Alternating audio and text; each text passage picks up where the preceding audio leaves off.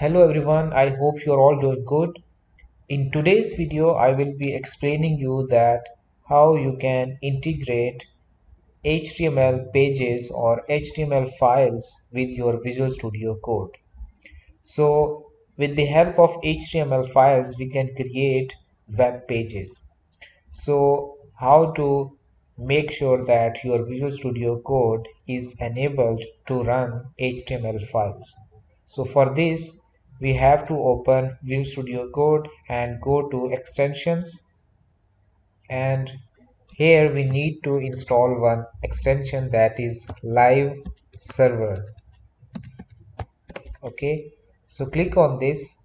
As I have already installed this extension, we just need to click on install option here because I have already installed this.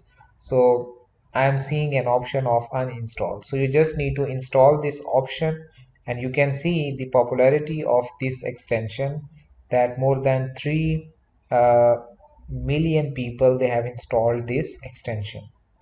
So once installed, you can close this, and now we want to test that our Visual Studio Code is running these files or not. Okay, so we can create a new folder. So I will be going to create one new folder on my desktop.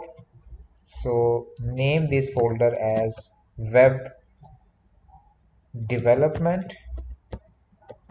You can name it as per your choice, but I will save all these files related to my HTML files in this folder. So select folder.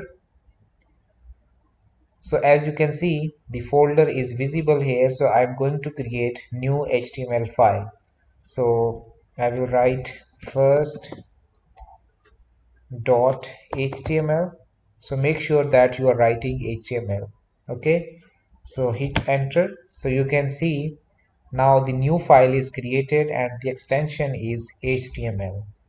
So I have one shortcut that can create the template of the page. Like, you don't need to write body or HTML tags.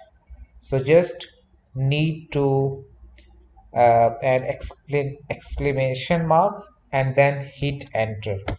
So you can see Visual Studio Code is writing the structure of the HTML document itself. So you don't need to provide, or you don't need to manually write anything here. Okay, so this is the structure of the any HTML document. So here I'm going to change some things. This is my website, and in body I'm going to write, I give one heading here. Okay, and I will name it as my own name. Now save this file, Control S, or you can also save this by clicking on file and save. Now this file is saved, and now I want to run this file. So how to run this file? With the help of live server. So right click and you can click on open with live server.